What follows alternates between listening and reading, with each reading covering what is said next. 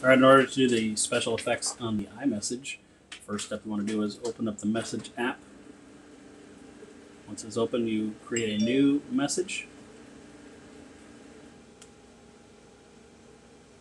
Type in who you're going to send it to.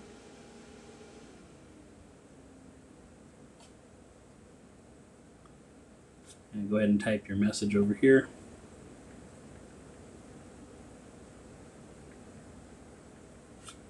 And then you want to hit the up arrow over to the right. Hold it down just a little bit. Okay, and now you have your special effects. So you've got your slam, loud, gentle, and you can just tap on one of those to see what it looks like.